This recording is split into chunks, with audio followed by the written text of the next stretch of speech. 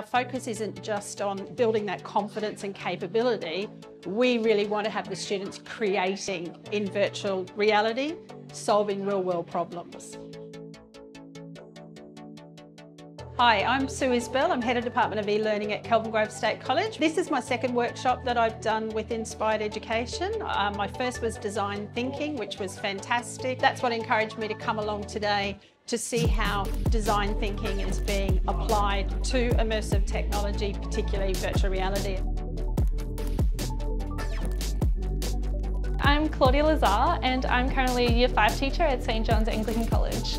It was really interesting, particularly looking at how it can be implemented both in the secondary space and how I can shift that down into the primary space as well. It would be great to continue to bring it down into that upper primary level and start them to get used to this new technology and be able to access learning and curriculum through this realm.